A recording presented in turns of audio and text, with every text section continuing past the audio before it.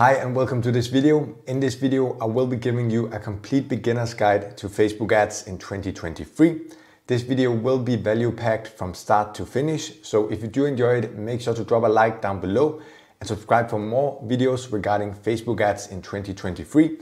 I'm going to be giving out so much value about Facebook ads on this channel, so you definitely want to stay subscribed. But with that being said, let's jump right into the video. What we're going to cover in this video is going to be number 1, Facebook ads foundations. Number 2, campaign mastery. This is where we are going to take the first step and actually set up the settings for your overall campaign. Number 3, audience mastery. This is where we set the targeting, where we pick the placements that you're going to use on the platforms and so on. Lastly, we have number 4, ad creation mastery. This is basically where I show you exactly how to create your ads and I give you some tips and tricks on how to make them better. So with that being said, let's jump right into number 1, Facebook ads foundations. So firstly, you want to go to business.facebook.com. Once there, you can either log in with your Facebook profile or you can create a new account. Now, obviously I have already set all of this up, so I'm not gonna go through the steps in this video, but it's very simple. Just follow the steps and give Facebook the information that it needs to create your Meta Business Suite. If you have a business email, use that instead of your personal email and so on. Now, once you have gone through those steps, you should land on this page where it says Meta Business Suite. This is basically the Meta Business Suite. This is where all of your business assets are stored. So if you jump back into the PowerPoint here, you can see that the Meta Business Suite is basically above all. This is where all of your business assets are stored. Underneath that, we have the Ads Manager. This is basically where all of your ad accounts are stored. Underneath that, we have your ad accounts. This is the interface where you optimize and create your campaigns, ad sets, and ads.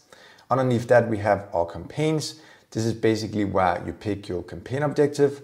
And then we have underneath campaigns, we have ad sets. This is where you set your targeting. And lastly, we have ads. This is basically where you create your ads. With that overview out of the way, let's jump back into the Meta Business Suite and set it up. We are now back in the Meta Business Suite. And what you want to do to navigate to the Facebook Business Manager is that you want to go to settings. Once there, you can see you have a lot of different options right here. You want to go to business settings. We're now here in business settings. This is formerly known as the Facebook Business Manager. This is where you can manage all of your business assets within Facebook. So let's just go through them one by one. I know there's a lot of options, but do not get overwhelmed. Just follow along for now and I'll show you exactly what you need to know in here. So firstly, we have users. If you just toggle this down, you can see that we have people, partners, and system users. Here under people, you want to add yourself, so your own personal Facebook account, you want to add it here by clicking the add button. If you have partners, let's say you are a marketing agency and you want to help businesses with Facebook advertising, then you can add them on the partner just by clicking add as well. So with that out of the way, let's jump down to accounts. So this is where you add your Facebook page. If you haven't created a Facebook page, from here you can also create a new one and you can pretty much add it so that it's under your Facebook Business Manager. If you jump down to ad accounts, here you can create and add an ad account. I can't do it because my ad account creation limit is only 1, but here you can create an ad account if you haven't done so already. If we jump further down, you can add your Instagram as well. I haven't added an Instagram to this account. It is a test account, so I didn't want to create an Instagram just to add it to this. I only created a Facebook page, but in here you can also add an Instagram account, and you of course need that if you want to advertise on Instagram as well. So it's a great idea to do. If we go down to data sources, here you can add your catalog and your pixel. Now I'm not going to go in depth with how you create a catalog and create a pixel, but you can definitely go to YouTube and search for that. Just make sure that if, let's say you have built your website in Shopify, make sure that you find a tutorial specifically for Shopify, or let's say you have built it in WordPress, make sure that you find a tutorial specifically for that, or any other platform. Just make sure that it is catered to that platform because that will make it a lot easier for you. Once you have done that and set all of that good stuff up, you can add access in here. We can go to brand safety. This is where you have your domains. Again, here you need to verify your domain, add your domain and verify it. I'm not going to go in depth and give you a tutorial on that as well in this video, but again, you can easily search for that. It only takes around 5 minutes. It's very easy to set up. So go ahead and search that in and get that fixed. Here you need to add a lot of information about your business, so legal business name, address, business phone number, website, tax ID, and so on. You can also verify your business in here, so Facebook know that your business is legitimate. And all the way down here, you can actually also see how many ad accounts you can create. And as I said earlier in this video, my ad account creation limit is 1 at the moment. And all the way down at the bottom, you can also add 2-factor authentication if you want. That's a great idea to keep your account safe. So after you have added all of the different assets to the Facebook Business Manager, what you want to do is that you want to go up under yourself, your personal Facebook profile, and you want to add the assets right here. So let's say I were to remove my ad account, so I didn't have access to the ad account anymore. Then I wouldn't be able to go into the ad account because now I don't have access. What I need to do in order to access it is that I want to click Add Asset. So Add Asset to my personal profile. Then I want to go underneath the relevant tab. So it's going to be Ad Accounts. And then I want to pick the ad account, and then I want to turn this on so that I have full control so I can manage the ad account. Now I don't have a catalog or pixel created, but if you had, you could do the same thing here and the same thing here so that you can manage and control that. So click Save Changes, and then as you can see, now I can control the ad account again. So that's basically it. Let's jump right into the Ads Manager. Firstly, let me show you exactly how you navigate to it. So you go up to All Tools right here, click on that, and then the Ads Manager should be in Shortcuts. If it's not, it's going to be underneath here. Now the Shortcuts is going to be the options that you use the most. So if it is a new account, the Ads Manager should be right here.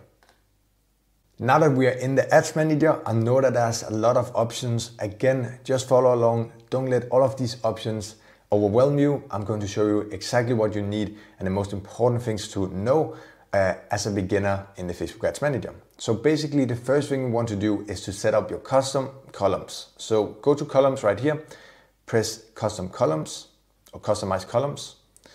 Once here, remove all of these that are pre-selected. Once those all are removed, let's take a look at what columns we want to customize and set up.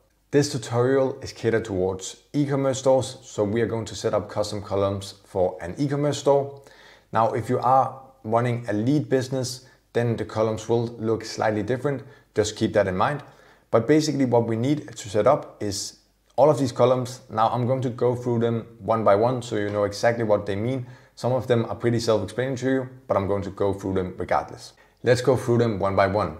Amount spent is basically the amount that you have spent on Facebook advertising. Reach is the reach of your Facebook ads, so how many people have your Facebook ads reached. Impressions is how many impressions have your Facebook ads made. Frequency is basically just telling you exactly how many times on average people have seen your ad. So if you have a frequency of 5, that means that people on average have watched your ads 5 times. Outbound clicks, how many clicks have gone from Facebook and to your website. CTR, that stands for click-through rate. That means how many people have seen your ad and actually click onto the website. So let's say you have a CTR of 3%. That means that every time 100 people sees your ad, then 3 clicks onto your website. Next up we have CPC, that is cost per click. That is pretty self-explanatory. How much are you paying per click? CPM, cost per mil. That is basically mil is another word for 1,000, so cost per 1,000 impressions. So how much are you paying per 1,000 impressions? Add to carts, basically how many add to carts has there been on your website? Cost per add to cart, how much are you paying per add to cart? Takeouts initiated, how many takeouts initiated has there been on your website? And how much are you paying per checkout initiated? Purchases, how many purchases have your ads generated? Conversion value, what are the purchase value of those purchases? And also cost per purchase, how much are you paying per purchase? Lastly, we have ROAS, return on ad spend. That means how many times have you made your money back with advertising? So the way you calculate this one is by taking the conversion value and dividing it by amount spent. So let's say you had generated $800 in conversion value from selling products. and you have spent $100, then you would have a ROAS 8 because 800 divided by 100 is 8. So we are back here in the Facebook Ads Manager. So let's set all of these columns up. Just follow along. Amount spent is the first one. Then we have reach. Now I'm trying to remember all of them in the correct order. Then we have impressions, frequency.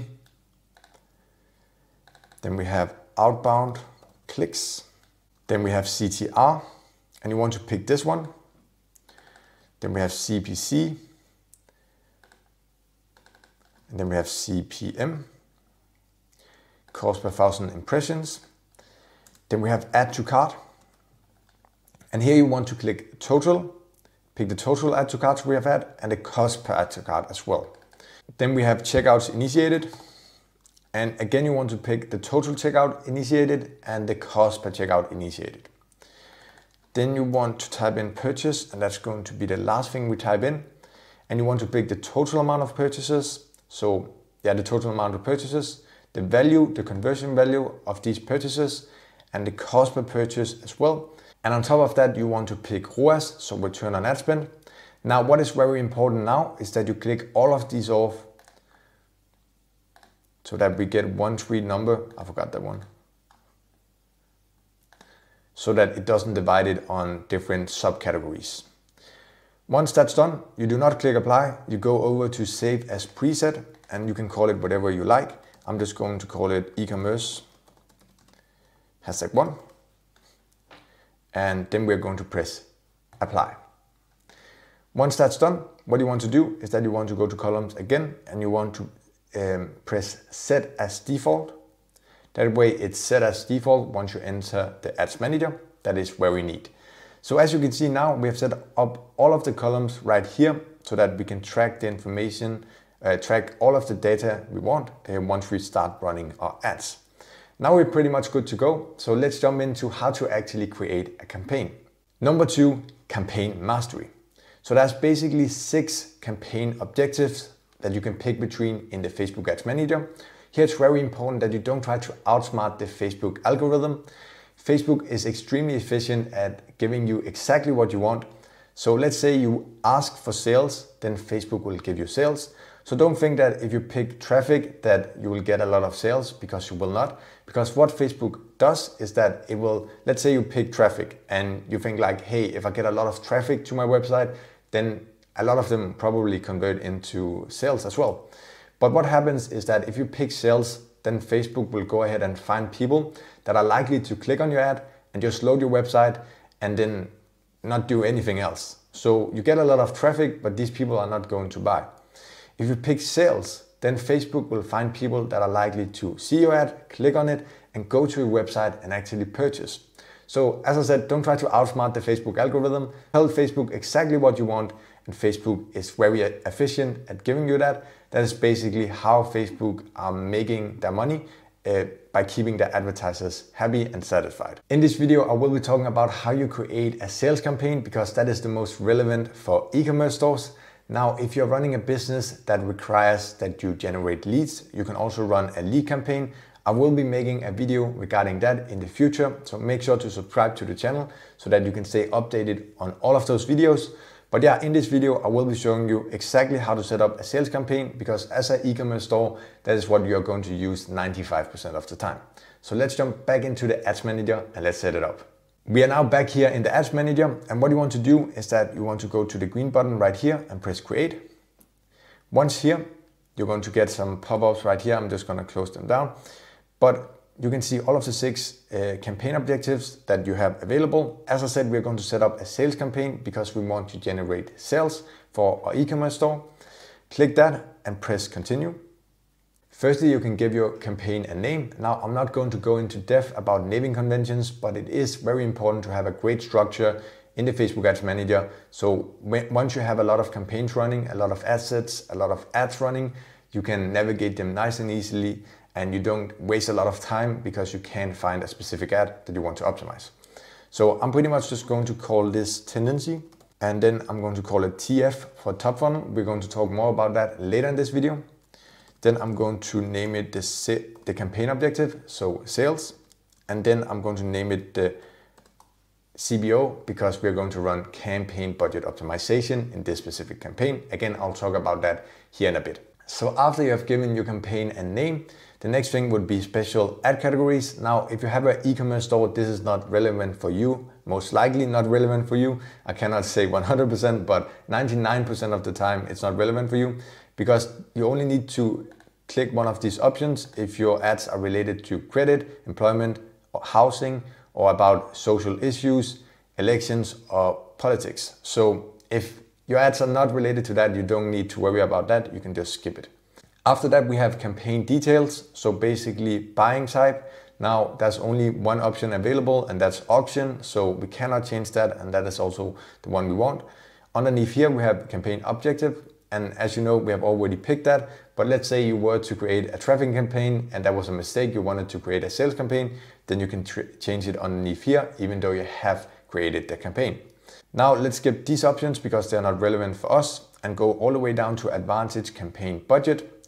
Now this is a new name that Facebook have given, CBO, or campaign budget optimization.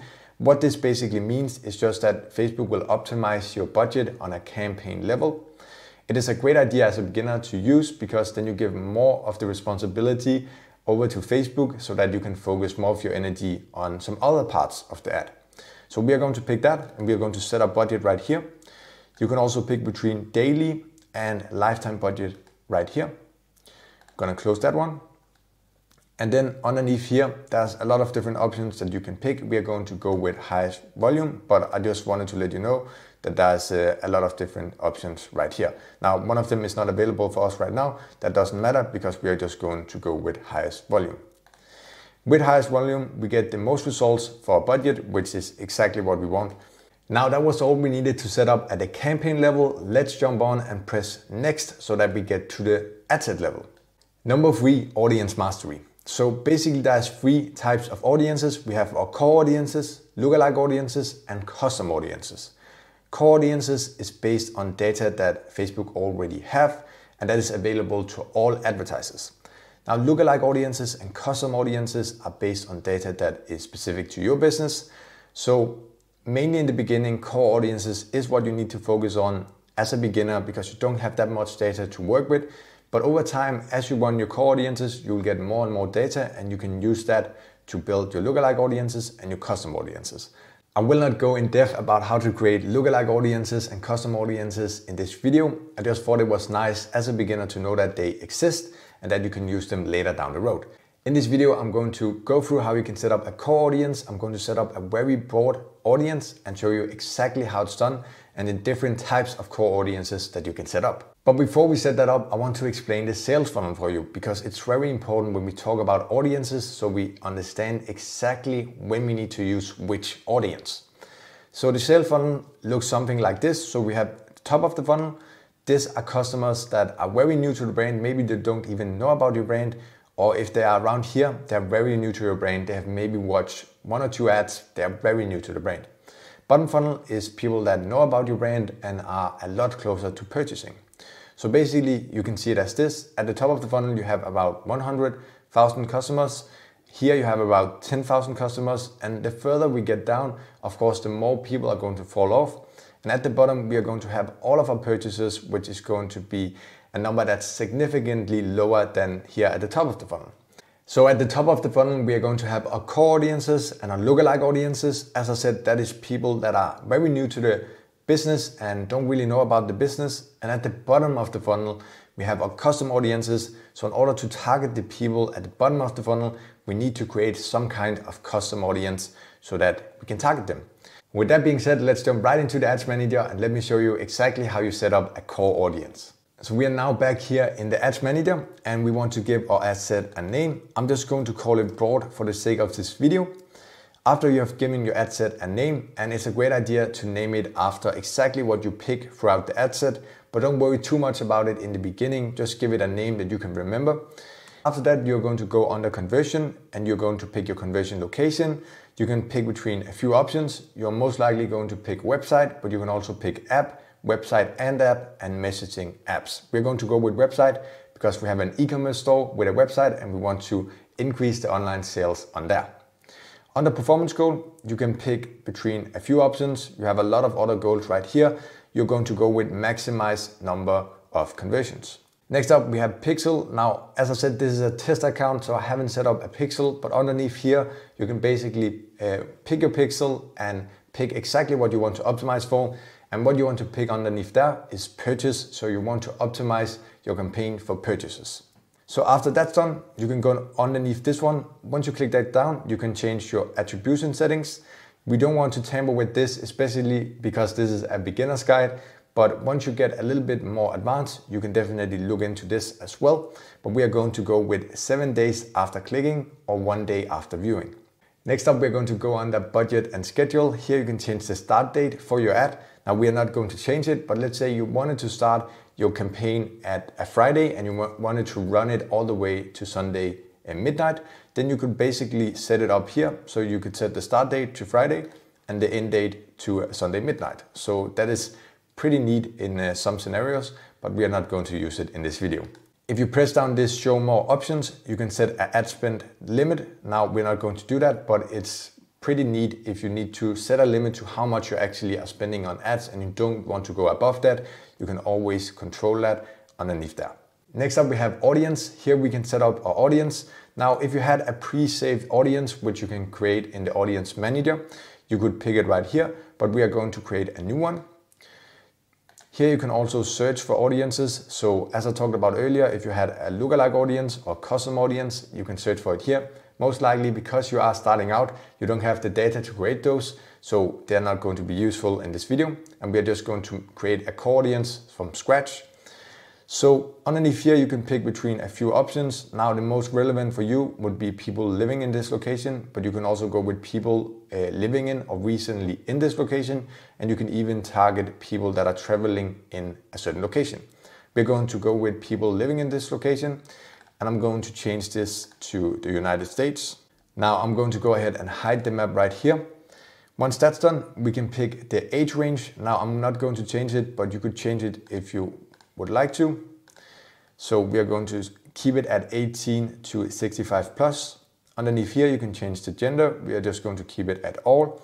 Next up, we have detailed targeting. Here you can add demographics, interests, or behaviors. You pretty much just click browse and then you can see all of the different options underneath here and you can pick the one you want. Now, best practice is to only pick one at a time and test it out one at a time. And what I would also just recommend overall is that you use your gut feeling to pick an interest, because it's very hard to know what works. So you have to test it out. So just go with your gut feeling and choose that. And yeah, oftentimes you have a great idea of what could work. What actually also sometimes works very well, especially after the iOS 14 update, is just going without any demographics, interests, or behaviors, because just a broad audience, as we're setting up right now, is actually performing pretty well oftentimes. But sometimes it doesn't perform that well if the ad account is new, so you want to be careful here. And yeah, normally if you have a lot of data, it can work well. And when you don't have that, it can be kind of a gray area. So you want to be careful, but always just test it out. Next up, we have advanced detailed targeting. This is pretty much an option that you can use to broaden your audience. So let's say now we have a very large audience size right here, but let's say the audience size was 200,000. Then we could click this on and it would broaden out the audience. Now, because this is a broad audience, we have all people within the audience. So clicking this will not change the size. But let's say, as I said, it was smaller. This would help you to reach more people so that Facebook could go out and find people, even though they are outside your detailed targeting, to improve the performance. So this is sometimes great to put on. Normally I'll leave it off. So we are going to leave it off for this video. Next up, we have languages. We don't want to change anything about that. We just want to go with all languages. And last up, we have placements. So here you can pick between Advantage Plus placements, which pretty much just are automatic placements, or you can pick manual placements. We're going to go with Advantage Plus, so automatic placements. But if you were to change the placement, you pretty much just pick manual placements, and then you can pick the placement you want. But I would recommend, especially as a beginner, that you go with automatic placements. That is pretty much all we need to set up here on the ad set level. Let's click next so we get to ad creation. Number 4, ad creation mastery. So here we are pretty much going to create the winner ad. So just follow along once again and I will show you exactly how it's done in the Ads Manager. I'm now here in the Ads Manager and let's set up the final step here. Let's create your ad so we can get this campaign up and running. So you want to firstly name the ad. We're going to call it photo number 1. And we're going to call it copy number 1 because this is the first photo in this campaign. And it's going to be the first copy in this campaign as well. What I normally do then is that after that I put the link. So let's say you have a normal page where you have all of your products, then you would call it normal and 1 for page 1 on that normal page. So normally when you have a lot of products, there's maybe 20 pages. So to know exactly which page that you're sending the traffic to, just put the number after that. Let's say you were running a clothing store and you wanted to send traffic to your shoe page, then you could call it shoe number 1 for shoe page number 1. You can also just write shoe page number 1, but I just like to keep it short, especially with the link. After that, we want to go down under identity and I've picked my Facebook page right here. I haven't connected an Instagram account, but underneath here, you can also pick your Instagram account. If you haven't connected one, you can also connect it directly through here by pressing connect account. Now that is the reason for this red pop-up, so just ignore that. Next up, we have ad setup. Here we are going to select create an ad. You can also use existing post or use Creative Hub Mockup, but we are going to create an ad. Then under creative source, we're going to manually upload. In this case, it's going to be an image, but it's the same whether it's an image or a video. So we're going to manually upload that. And then for format, we're going to pick a single image or video. You can also pick carousel or collection. And then we are going to turn off this option right here. Next up, we have add creative. Here you can add a media. We are going to add an image. So I've already pre-uploaded 2 images, one for the Facebook and Instagram feed and one for story. Now, what you basically just do is that you press upload and then you find the image or images on your computer and then you upload them. Now, once that's done, you just start by taking the Facebook feed image, the 1x1 image. Once you're here, you can replace these 2 if you want to. Now, the right column isn't that important, so normally I don't replace that, but sometimes it's a great idea to replace the story so that it's the right format, so that it's 9x16. You can also automatically crop it right here, but oftentimes it doesn't look that well. So I'm going to replace it. As I said, I've already uploaded the story format right here. Now you can see that it fits perfectly and I'm going to press next. Now I'm not using these optimizations, so I'm just going to not let Facebook allow to make my photo brighter and so on, because sometimes Facebook just messes the photo up. So you just want to make sure that your photo is on point when you upload it to Facebook. Press done once you're done. And then as you can see, we're running on all the different placements and it basically pops up as it should and it looks great. You can just check it out here. You can check the story format and you can check, basically everything here. So after you have added your media, it's time to create your copy. Now a great thing to include in your copy, I'm not going to write out a complete copy in this video, but in the start of your copy, it's great to have an attention grabber. So basically what that could be, it could be a question or a bold statement. The reason why it's great to include that is because Facebook and Instagram is all about scrolling. So you need something in the start of your ad to really capture people's attention. And at the bottom of your copy, it's a great idea to include a call to action link so that it's very easy for your customers to click onto your website and actually purchase. So just keep that in mind when you're creating your copy. So I'm just going to write your copy goes here. So you can see exactly where it shows up. So it shows up on the Facebook feed. It shows up above here, but you can click around all the different placements to show exactly how it shows up on the different placements. For headline, next up, of course, we want to add a headline. Again, try to make your headline very catchy so that you catch people's attention. So I'm just going to write your headline goes here. So you can see where it goes. It goes just underneath here. Now, I'm not sure why, but it doesn't show, but it goes right here underneath your link. And then lastly, you want to add your description. So here it's great to include, let's say you are running a sale and it ends at a specific time, you can include it in here. I'm just going to write your description goes here. Now it goes just underneath your headline, and it doesn't show right here, but I believe you did see it shortly. But you can also just play around with this yourself. After that's done, you can change your call to action right here. We are going to go with shop now. Once you have created your copy, your headline and your description and added the call to action that you like, then it's time to insert the link that you want to send the traffic to. So we're just going to go with my website.